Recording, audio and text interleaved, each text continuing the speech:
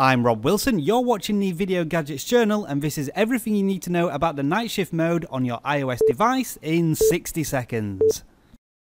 With the release of iOS 9.3, a new feature called Night Shift finds its way onto your iPod, iPhone or iPad. You can access this new feature by going to the settings on your iOS device and selecting display and brightness.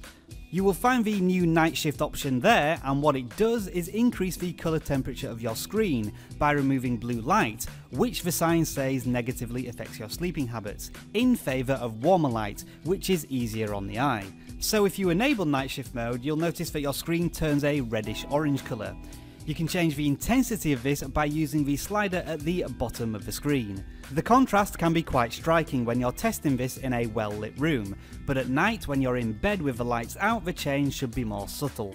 You can schedule night shift mode to automatically kick in between nighttime hours, or you can sync it with the sunset and sunrise. Now I know this feature isn't going to be to everyone's taste, so let me know what you think of night shift in the comments below.